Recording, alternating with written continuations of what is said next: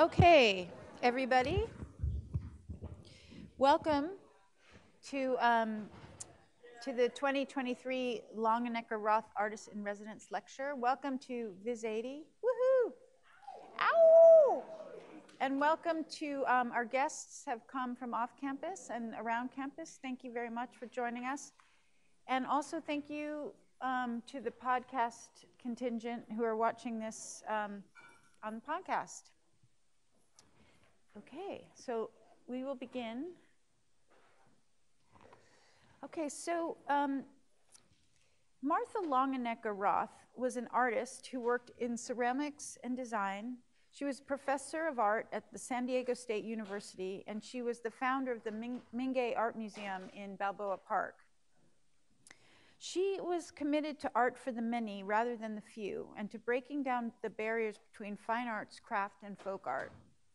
The Longenecker-Roth Artist in Residence Endowment was established in 2016 to extend Martha Longenecker's legacy as an artist and an educator.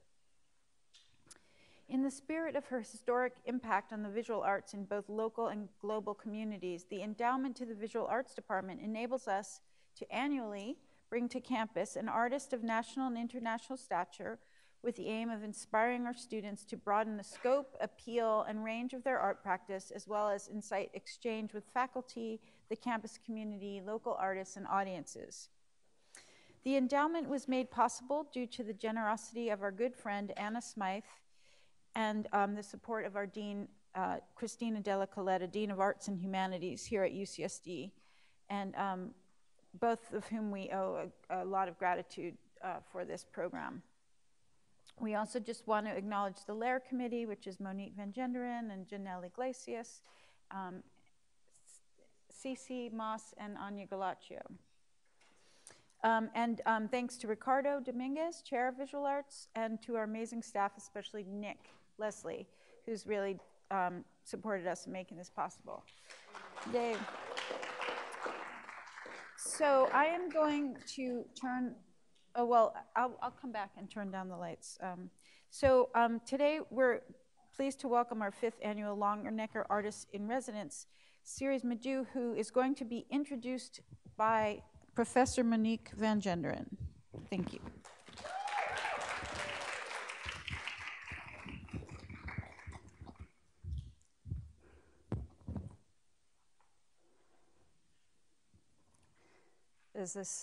Can you hear me? Okay. I have to read this, and hopefully the words don't just melt. Ceres Madoo is a multidisciplinary artist whose work in drawing, ceramics, painting, and sculpture leans into the influences of craft movements in the arts and deftly weaves back out to explore all the issues in art that are not craft related.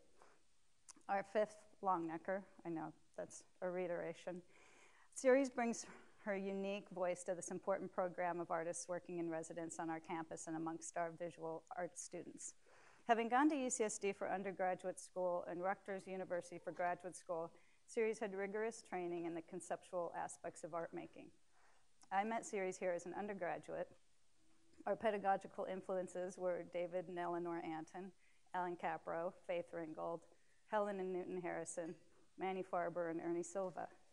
After which she went on to explore her art on the East Coast, bringing a healthy amount of experimentation with materials and creating practice that pioneered some of the relevant aesthetics we see in contemporary art today, such as large-scale soft sculpture and manipulations of materials relating to the body beyond pure formal figuration. Ceres is a persistent artist. Her commitment to her creative explorations has been unwavering throughout her life and career. Some of her past exhibition highlights include a New American Talent Group exhibition at the Texas Fine Art Association, which was curated by Catherine Canjo, now director of the MCASD here. A Lace Biennial curated by Franklin Sermons, who went on to LACMA as a curator. Her most recent show is a group exhibition including Amanda Farber, another alum, at Oolong Gallery in Solana Beach. Ceres has been the recipient of the Pew Charitable Trust Artist in Residence Fellowship in La Poule, France, La Napoule, an Anderson Ranch Art Foundation Commission Award, the Pilchuck Emerging Artist in Residence Fellowship Award, and a New Jersey State Council on the Arts Fellowship in New Genres. She has given artist talks and presentations at UCLA in the Women's Studies Department, UC Santa Cruz in the Sculpture Department, the California Association of Independent Schools, a Gen Art Conference, West Coast Symposium in Los Angeles, Cornish College of Art in Seattle, and the Henry Clouz Castle in La Poule, France. Her work has been written about in publications such as the LA Times, the LA Weekly, and the journal Open City. From a show at Deep River Gallery entitled Levitating While Eating, one of the first artist-run spaces in downtown LA, pioneered by Daniel Joseph Martinez, David Pagel writes, "The LA artist demonstrates that creativity is not a matter of inventing things out of thin air, but of accepting what's at hand." That's a very Menge principle. He concludes with, "Usually when works of art are made of found objects, they convey all sorts of forlorn associations. In contrast, Madoo's makeshift landscape couldn't be more playful. Dive into my fanciful world, it seems to say. You've got nothing to lose but your dispiriting seriousness and tedious solemnity." Welcome, Ceres.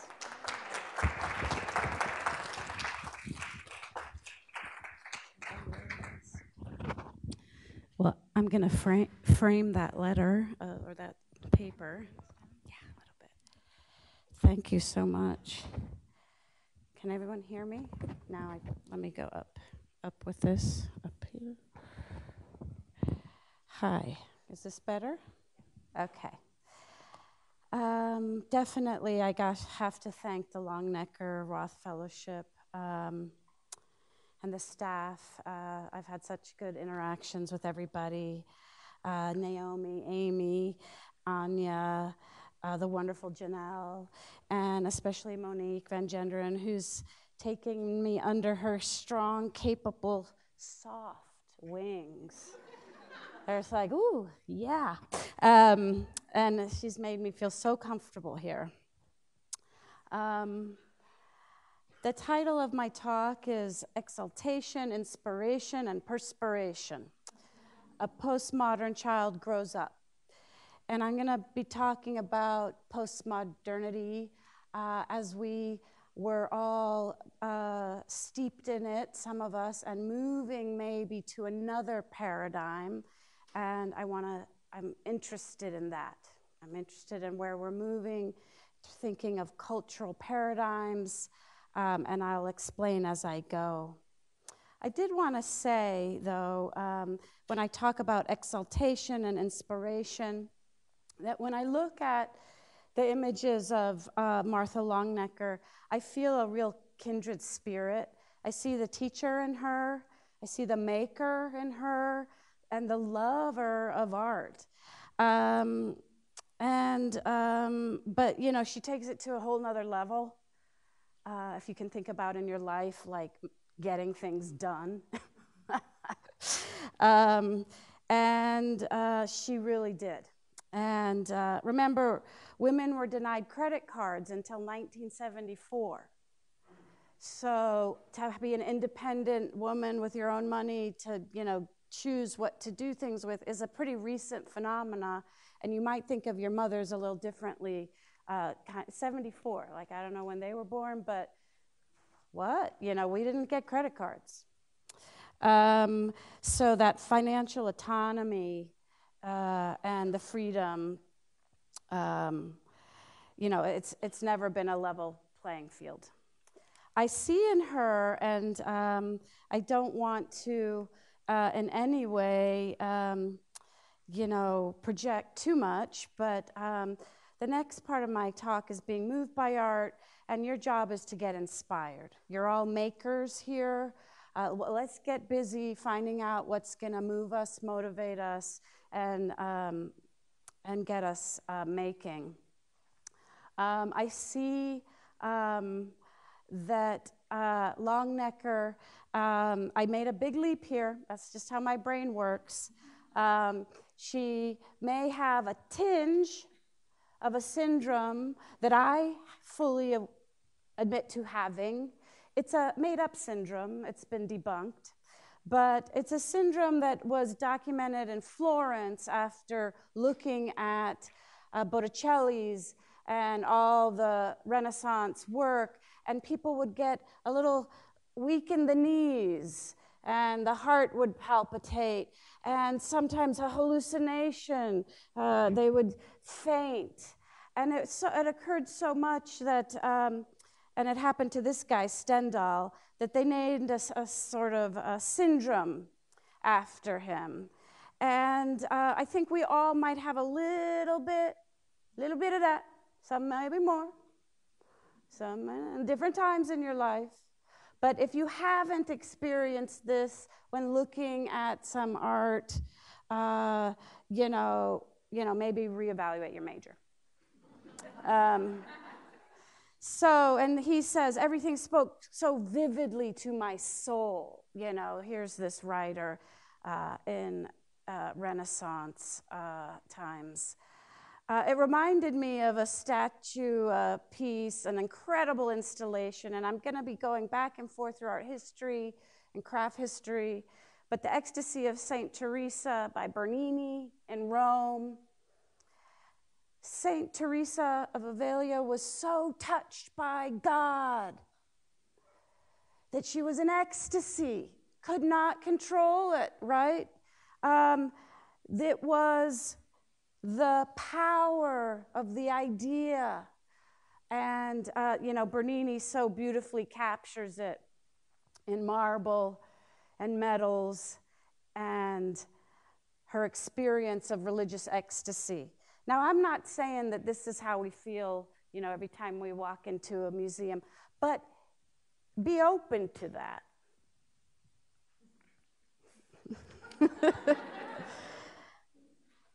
The long spears that Bernini is articulating, this kind of radiant power, reminded me of a synesthesia, which is another word for when your brain routes sensory information, and it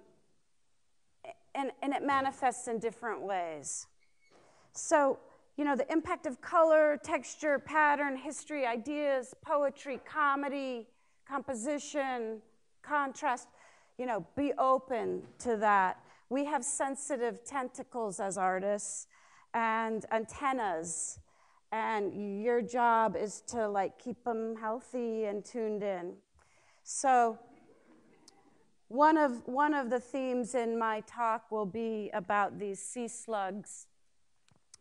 And I'm going to always use it as a point where I get to take a breath and just marvel at the beauty. So Bernini to sea slugs. All that tentacle action, picking up information. I wanted to talk about a show that I saw that did, in fact, make me weak in my knees. And that is seeing the quilts of Gee's Bend. This place in Alabama, remote place, this history of quilt making. And I saw the show at the Philadelphia Museum in 2008, and I had a reaction. These are quilts made by starting a tradition with enslaved women living in rural, isolated Alabama. They were trained in the quilt making of the European style, which would have been, for the owners of the plantation, and they were left with scraps. The work clothes, the bits of fabric. There was nothing to buy. You had to do with what you had. And the compositions, the textures, the history of these fabrics are incredibly striking. You understand each stitch is made often by a collective, a group of women sitting together. They're improvisation that's happening. And I always carry a beautiful book of the G's Benz quilts with me whenever I travel to art places, because it grounds me and reminds me that how much you can do with so little. And the compositions are just graphically contemporary. And they were made in pre-modernist times and continued on. In a lot of ways, the quilts are a great example of a postmodern ethos, which is sampling, colliding, reimagining the usefulness of things. I hear you have a sculpture project, which is indeed about reconfiguring, making pastiche, pulling things together that may not have once belonged together, and bringing them to a meaningful whole that is transcendent of its original purpose. There's a blatant disregard for hierarchy and authorship. And it reminds us the lie of the linear history, the one direction that the art historical canons look in. It's hard to look at pieces like, and I'm going to get there, this is all quilts, workwear, scraps. Interestingly, they really took off, and that's why I was able to see this show in the museum. And people started to look at them as American treasures. And the history of quilts in southern African American making is long and rich, and ties to the Underground Railroad and signs and things that would have meaning to no one but the people who knew. So these were codes. So I asked, how has the Black American Southern woman shaped abstraction? How might the chronology of modernist art be retold with the full inclusion of this history and explode exclusionary canons? And this Ellsworth Kelly makes a pretty nice imitation of a G's bend. No, no interesting painter, taking it all in, happened simultaneously without knowing of each other. I find that fascinating. The last slide I wanted to show of them, this community that has kept the tradition going, is interesting because these quilts were so big, and this is what happens with the avant-garde, the new, and now these are being made and designed for Macy's. And so there's a line you can buy. And it's just an interesting cycle of cultural, material, avant-garde greatness. What's once on the fringe becomes the heart of mainstream capitalism if it's celebrated.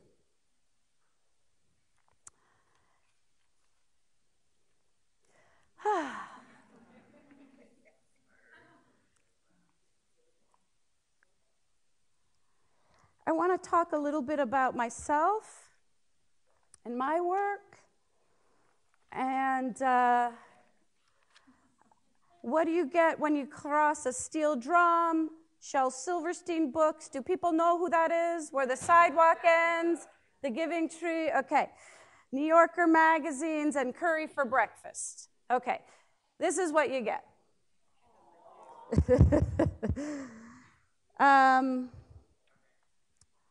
My father, I describe myself as a mix of a mix, and looking out there, I know I'm not the only one. And there's a lot of us now. My father immigrated from Trinidad in the West Indies in his 30s, and he promptly got my mother pregnant. And it's a good metaphor, so as soon as like boundaries are crossed, boom, things happen, you know. My father's parents were also mixed. His father was from India, which there were a lot of Indian, and his father's father was, I was told, Afghani. I don't know. I never met him. His mother was African Portuguese. And my mother had her own mix, Jewish and Mormon, Russian and Scottish. And this mixes of mixes to me is a nice metaphor for this postmodern condition that I was raised in, born in, made art in, and understood as part of my identity and liberation as parts that made a new whole that you could never describe but was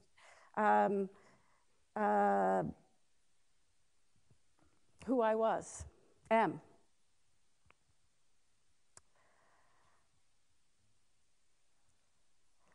My father, and just a little bit of American history, when my brothers were born in a segregated hospital in Washington, D.C., he was not allowed to see. I have, these were twins. This is Lark. They're identical, but I could always tell. This is Lark. And so when they were born in the 60s, early 60s, he could not visit them in the nursery. So these two little white baby boys were put in the black section of the nursery where my father could visit them. There's lots of stories. And so these two people who basically ran from their pods and safety of community collided, and I don't think it was always easy. This picture of my mother is taken probably 10 years later, and it's amazing what from the 60s to the 70s, the shifts. One of my favorite essays was when I was in grad school, Donna Haraway's A Cyborg Manifesto. And it's a really wonderful essay, and especially when you read it like a manifesto, which I did recently, because I thought she said it's a manifesto, so I'm going to read it out loud. And she's so prophetic because she talks about the new raceless, genderless, embracing technology being. And she describes the postmodern identity of the cyborgian entity as filled with irony, contradictions, transgressed boundaries, breakdowns, and the politics of a struggle for language. My mother was a feminist before she even would ever call herself that. And I recall her sharing, coming to school and bringing, she was doing a creative writing exercise, and she was wearing a sundress, and she had hairy legs and hairy armpits, and she brought our guinea pig. And I thought, what, oh my God, what did she do? And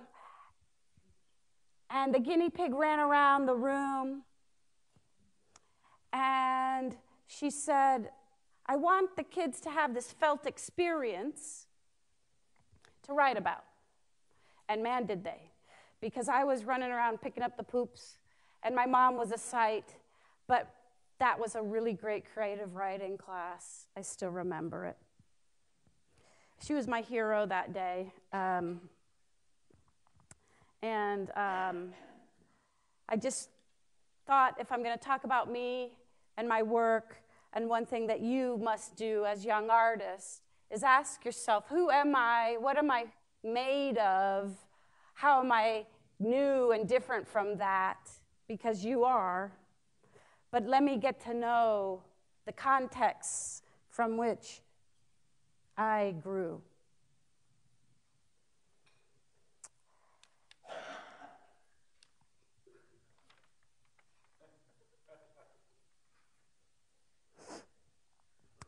The mix of a mix has really continued on. My brother, one of them married a woman from China, and this is my niece Leah, and I feel the West Indianness in her, Chineseness. I see it all. My other brother married a Peruvian woman, and I didn't have a great picture of Vicente, but the mix is continuing. What is race when a family of this? What is nationality? The family is its own gorgeous quilt. I ended up marrying a French Jewish pirate. So the Madoos have all the continents covered.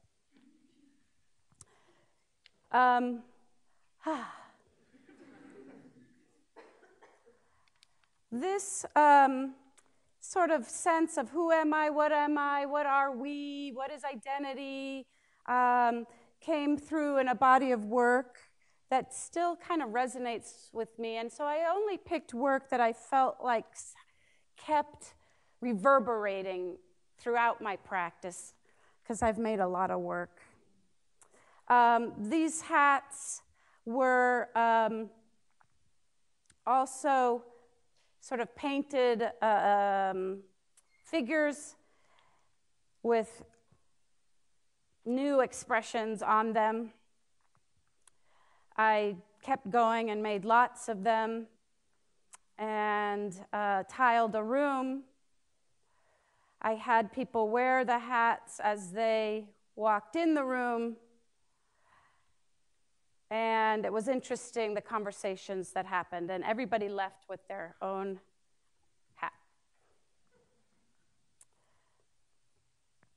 Amazing, the mingling that happened after wearing the hat, the mask. We were all more enthusiastic about being together. I put a mirror in the back. That was an interesting exhibit. And it reminded me of some ceramic work that I'm doing now, which is this idea of changing the parts of the face, kind of like Mr. Potato Head.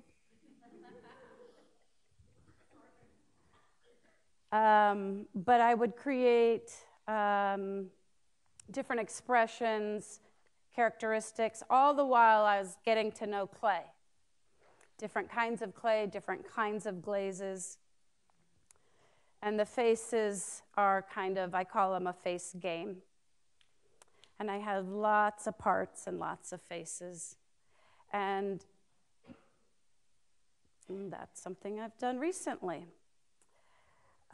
This is some work that I picked out for its sort of postmodern qualities. This is a blanket, spray painted, pom-poms, reconfigured, stuffed.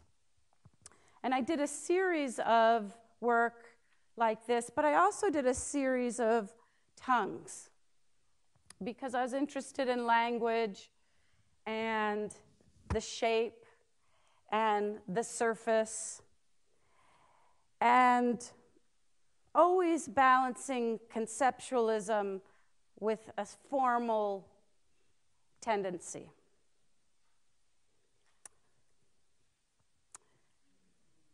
These were my golden tongue of pennies.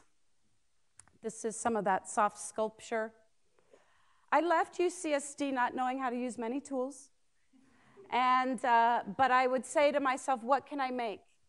I can sew, I can put canvas down, I can make a pattern, I can stuff that pattern. Later on in my life, I relished adult ed. I took screen printing, I took ceramics, I took etching, woodworking, and so you get it when you need it.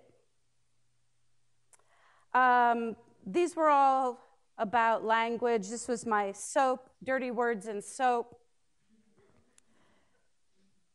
And I would hand these out and ask people to use them and bring them back. And then I didn't want to touch them.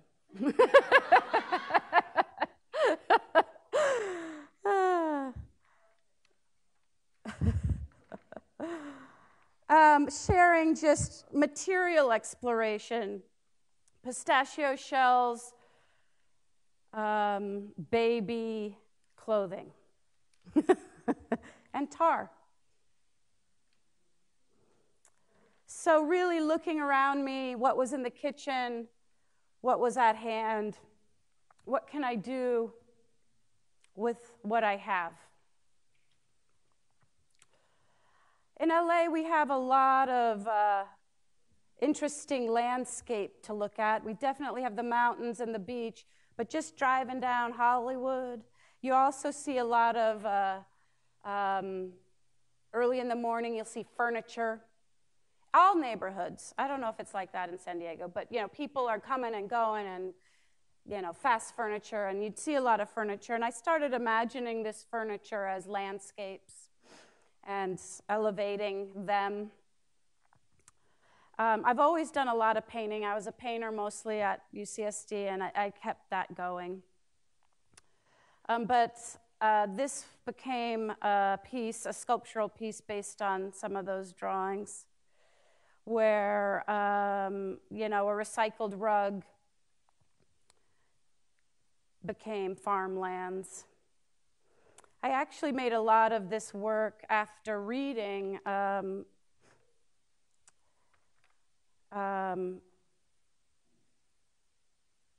can't remember which book. Oh my God. Garcia Marquez. I think he won the Nobel Prize for it. Oh my God. Anyways, finding inspiration where you can. Pulling things from curbs, reimagining them, the swimming pool. Interesting, this little boat was one of my first forays into ceramics. And down the street from me, Peter Shire, who's a pretty hotshot ceramicist, had a studio. And at that time, I just knocked on the door and said, "Hey, I made something out of clay. Will you fire it?" And he was like, "Okay." But I did start to kind of get interested in this malleable material, and it was popping up in some of my sculptures.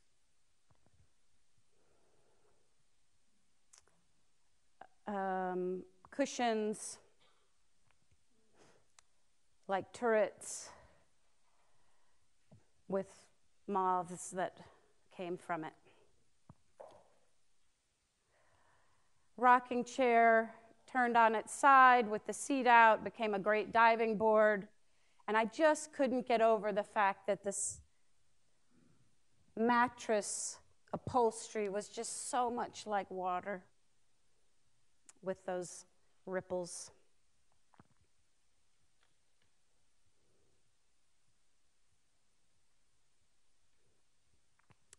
Again, maybe I'll make this out of clay. A little foreshadowing. I loved finding certain kind of vinyl chair. It was like easy to hose down, and because it did start to get a little weird. Like, what am I bringing in the house here? There's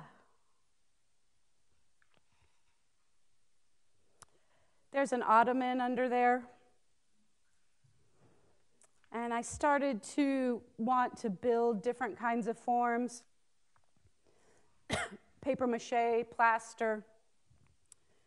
Looking at ceramic ware from Holland and the palette of Delft.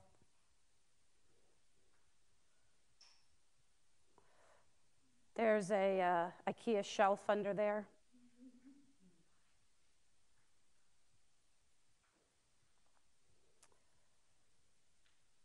Rethinking tools. I'm ready for your assignment. I really feel in tune with your midterm. Sculpture. This was a mop, some chains. I started collecting cages, like beautiful big bird cages, and my first instinct was to make them not a cage anymore. And so I wrapped them and coated them and gave them different personalities. These were all big cages that became sort of antiquated machines. And this was my sort of real effort to be elegant and minimal. But then I had to put that, ugly handle on it, I know. But no, this sort of like looking at form, my sculpture-ness, my sculptorness really needed to be exercised with these, and they were fun.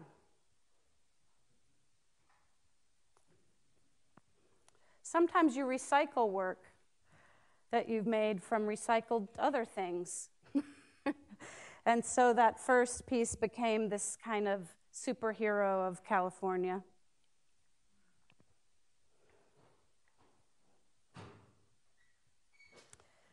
Some new work, I'm going to just share some of the early drawings. I was always sort of doing these swirling, beautiful, arabesque doodles, and I do draw a lot in bed. It's one of my favorite places to draw.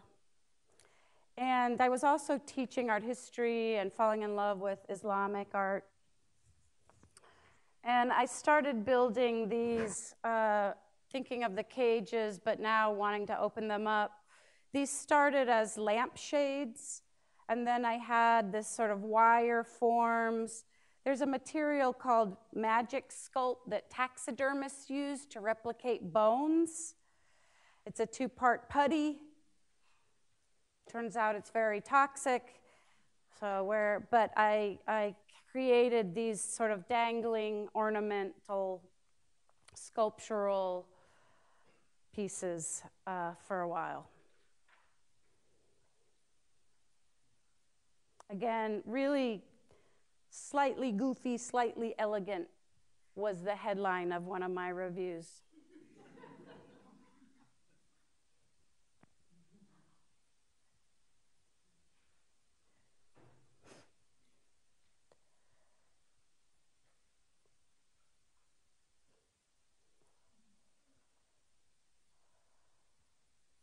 I called these danglers, and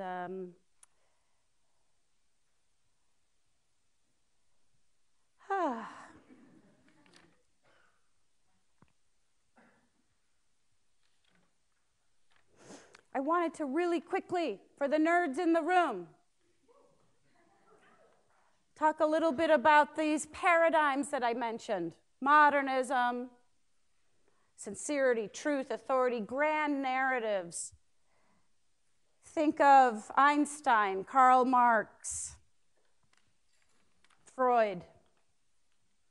Science will save us and has all the answers. The grid, analysis, white hetero-male-centric power, the railroad, cars, jets, naivete, and also tradition. Modernism as sort of American paradigm, I think it's interesting for you to think about. And then the shift to postmodernism, distrust of all authority, irreverence, collage, ironic, noisy, all voices heard, boundaries blurring, the internet, appropriation, cyborgs, excess, no truth. There's no truth. Language is all perception-based.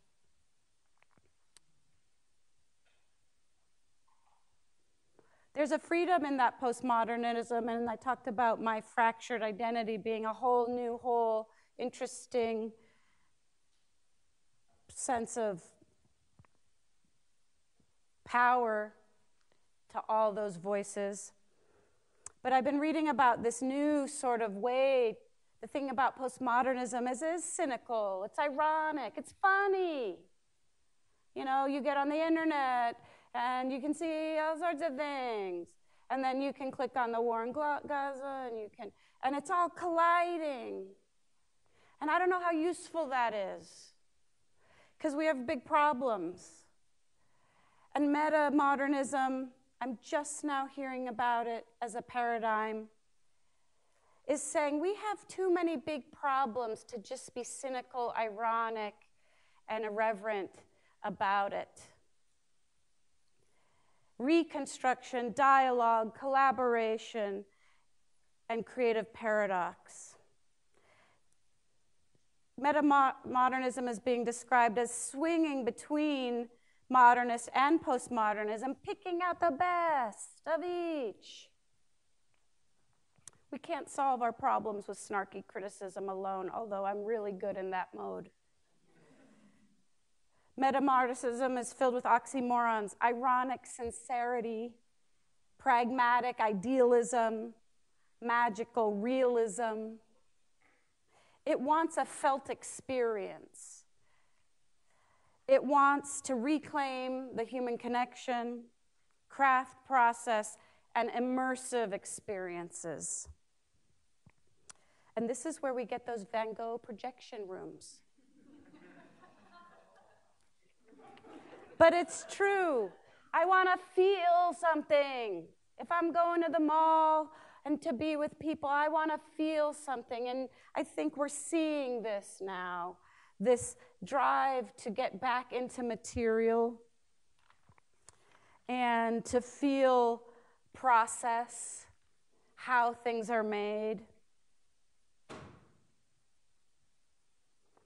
Social practice, I think, can be thought of in terms of this meta-modernism. And without knowing, I did my own bit of that. Happenings, public installation nobody knows about, and you're kind of happy somebody actually took some pictures. I silk screened some bags. This was actually on a Halloween.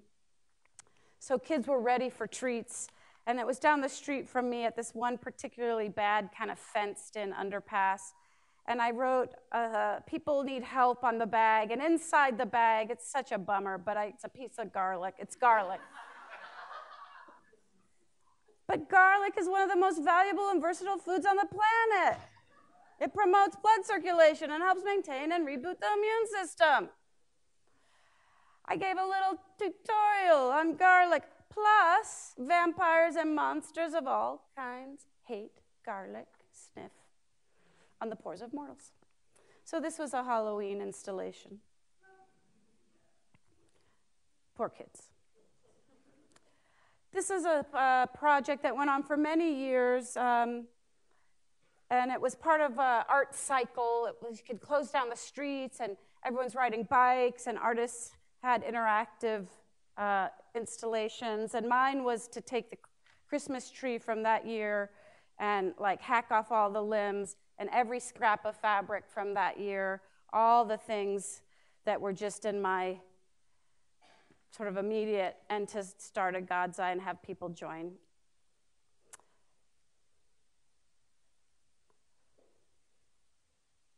There were a lot of clay festival activities, and immediately you would see amazing things made, and people would just run to jump to play in clay. It's one of these mediums that brings you together, and I used it in my booths, and it was always a favorite. I wouldn't have to do anything. I got into painting and ceramics a little more in the last few years. I'm going to quickly show you some images. Those are the snails again, those flea slugs. So my painting practice has really been automatic in terms of I'm going to paint whatever I feel like with what's around me. What paper do I have? What's paints available? I'm sitting down for 3 hours. Let's see what happens. Sometimes it would melt into 2 days, but oftentimes they were quick paintings. For a while, I was trying to do one a day. This, I think, was definitely COVID. So there was a theme of being sort of carrying your home with you, or being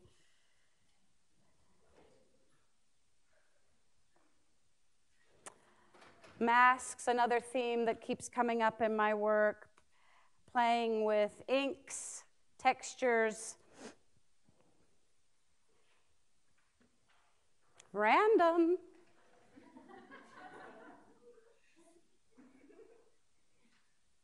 Really falling in love with painting again.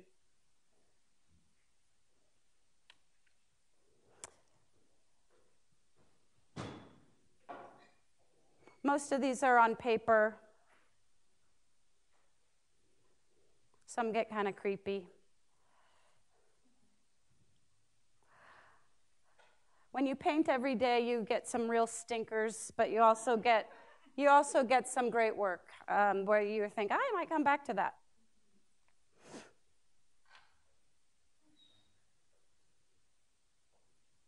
It's a good habit to get into as an artist, just the endurance, the perspiration of making.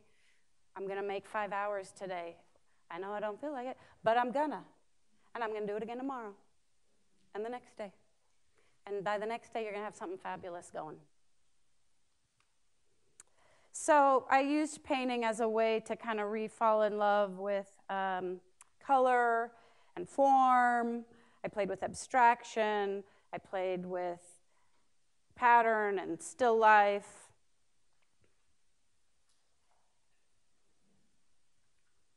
Some themes would continue.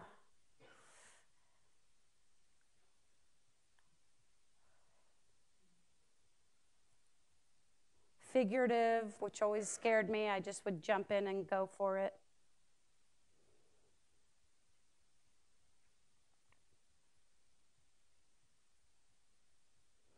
I love text and humor, and this was one of the hottest days of the year, so Herbert is Sherbert.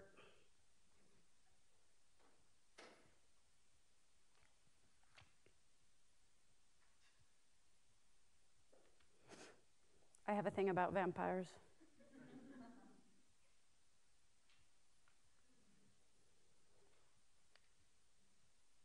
Sometimes I'll look at a piece and know that it's going to come back in another form.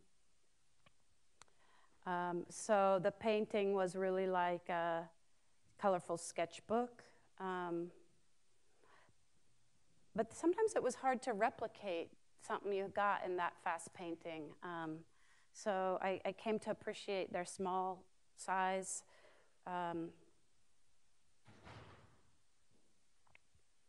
Ceramics has been kind of new for me, and this summer, it's been about 5-6 years where I've really taken this medium on in a different way, but I'm still painting alongside. This was at Oolong, which sadly I don't know if it's around anymore, but hopefully people will open galleries and have show art. That's important for us. But this cat interested me because it started as a person wearing a cat mask that was wearing a mother mask. So this idea of masks keeps coming back. And we made a mask in our workshop. That was good. You guys did a great job. I see some of my mask artists here. Drawing, again, this was a series of giving myself an assignment to make a barf drawing every day. And I did those for months. I really started to like them, and then so I made a barf bag.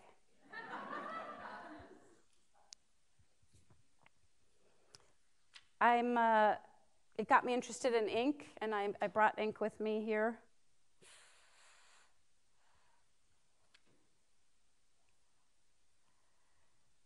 We're not in a bubble. As artists, we're aware of this insanity and the cruel world that we exist in, and I think you should acknowledge it occasionally in your work and know that that's part of your context as a human, is the history that you're in. I did a bunch of SOS and help paintings. Again, more with ink. My first foray into ceramics was really practical things. I'm going to make something for the house. I'm going to make something my friends will like and use. So I did years. I called these funky phone keys. You see the little funky phone keys? So it was for your keys and your phone. And I just was learning about clay and glazing and sgraffito, bells and bowls. This summer I made a series of 9 cats, 9 lives. And I was really getting to know how thick can you go with clay. So these are like door stoppers. These are heavy and risky and really playing off just a basic shape and getting to know the beauty of the glazes that I was around. I joined a ceramic studio that's like a gym. You pay a membership and only 4 people go.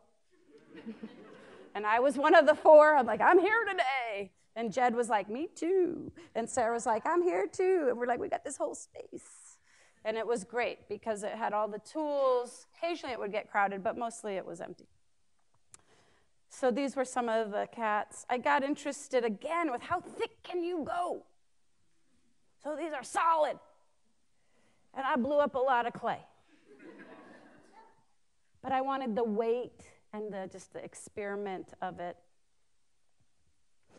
And I've made a lot of these chunks, I called them. Solid. Solid clay.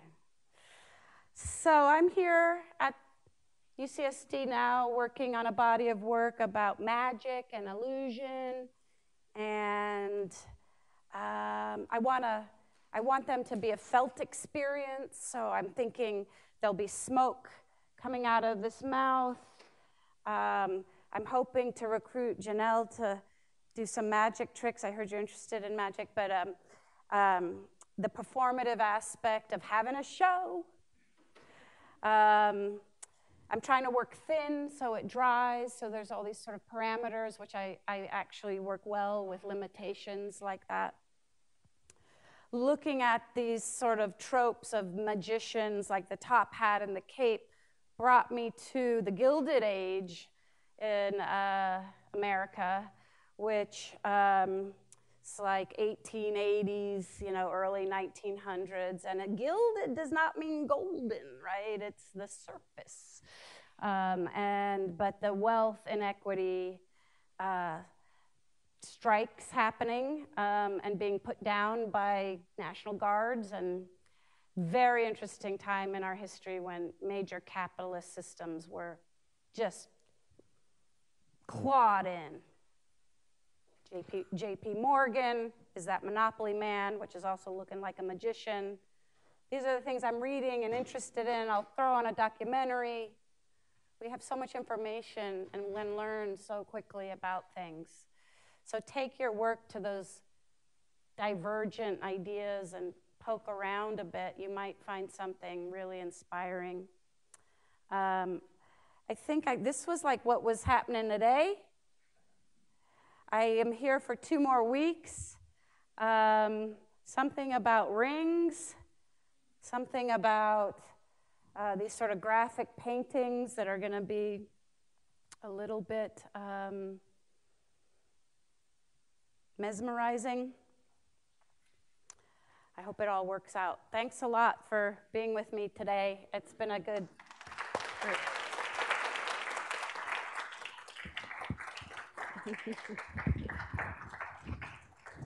Any questions? Oh, hello. Hi. I'm over by the graduate student studios on Russell Lane, 201. Come by. Visual Arts Facility. Yep. I have more time now as I'm like putting things in the kiln and just like waiting around a bit. I'm open to chat and share some snacks. Oh, question, yeah. What you said about like seeing so much beauty in the world that it's overwhelming definitely resonated with me, and I'm wondering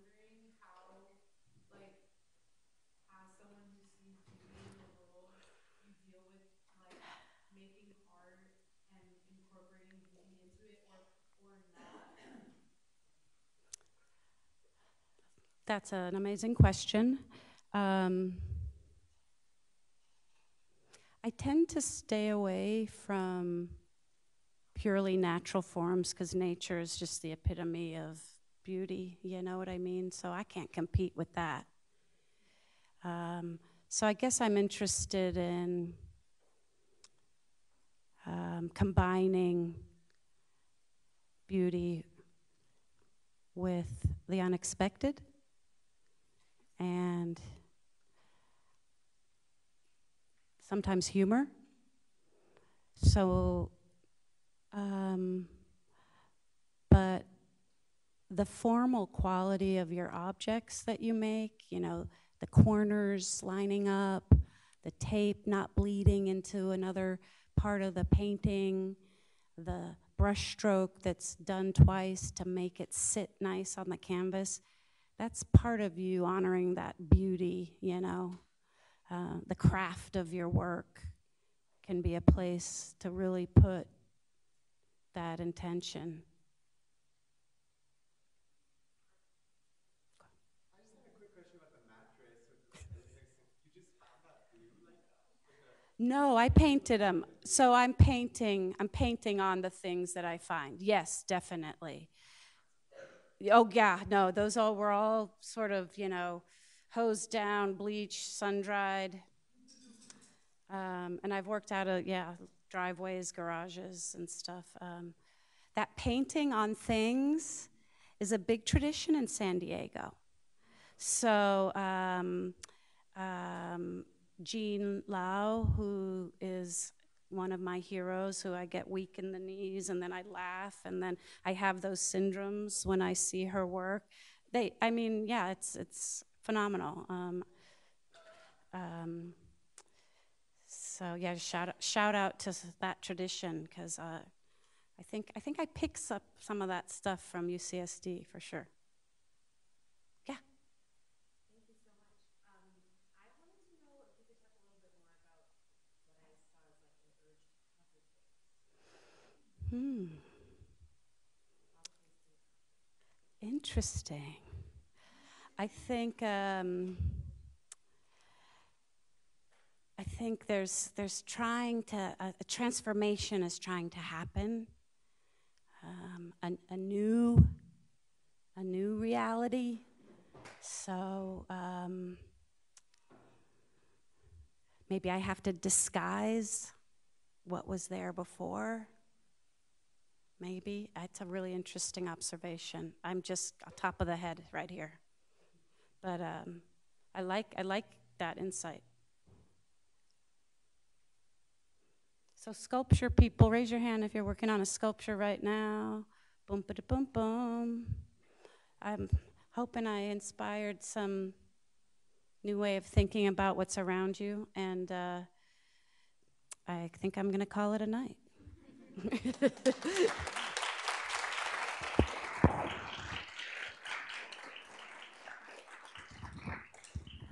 All right, thanks, Ceres, and thank you, everybody, for coming. And what's that?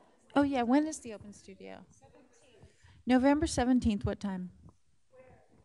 It's in the Visual Arts Facility, the performance space, and the main gallery. Nick, do you know what time that is? 12 o'clock, and there'll be food.